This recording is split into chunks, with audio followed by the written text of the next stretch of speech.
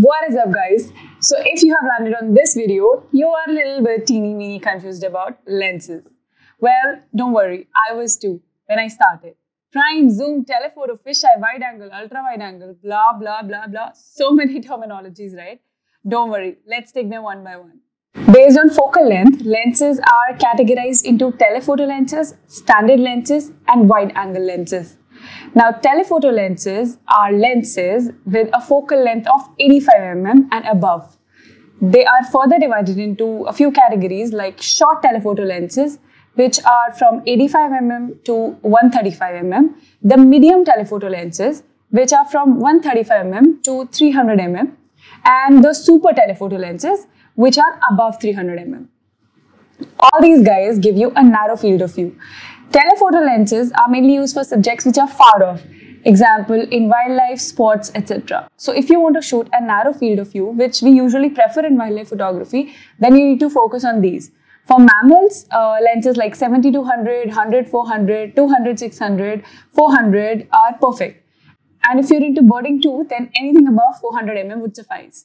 Another thing, these lenses are perfect if you're a beginner, intermediate, or even a professional level photographer. But if you're someone who is yet to start and you're not looking forward to invest a great deal in your first lens, then there are other options like 55-50, 75-300, 70-300, etc., which can come to your rescue. Now let's talk about lenses below 85 mm. Lenses from 35 mm to 85 mm are called standard lenses, like this one here. It is a 50 mm lens, often called a nifty 50. Now, why standard? That is because these lenses give you the standard field of view, the one that you're actually looking at in the field. These guys are super versatile. You can use them for street photography, portrait, travel, and even wildlife too sometimes. So let's revise.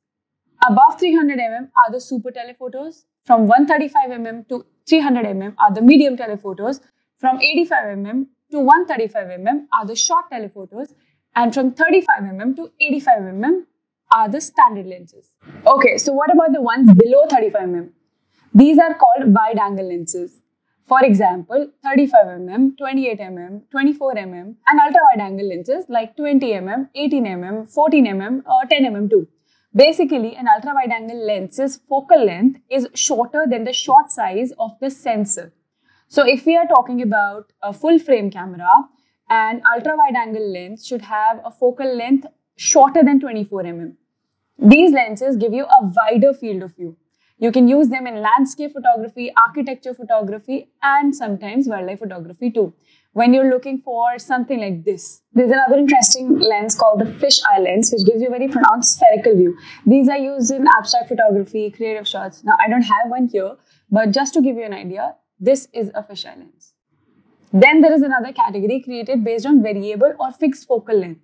The lenses which have a variable focal length are called zoom lenses. Now, zoom doesn't mean that you can zoom in a lot with this lens and have a clear view of the ring of Saturn. It only means that you can change the focal length in that same lens. You don't need a variety of lenses for different focal lengths. You have all that in one lens. For example, this 100-400 here, you can shoot anywhere from 100 to 400. And similarly, this is a 200-600. It can work anywhere from 200 to 600.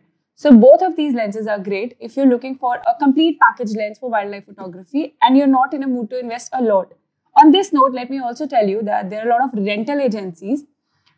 This one here is by a store called GP Pro, located in Delhi.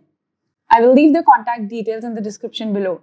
Now coming back to zoom lenses, they can be categorized into two categories. Zoom lenses with fixed aperture and zoom lenses with variable aperture. And in lenses with a fixed aperture, no matter how much you zoom in, the size of the aperture won't change. Like in this one. This is a 70-200 f2.8 lens. So the aperture will be as on what it is on f2.8 on 70 mm as well as on 200 mm till I don't change it. By change, I mean increasing the f number and not decreasing it, because f number in this lens cannot go below 2.8. Hence, it is called a 70-200 2.8 lens.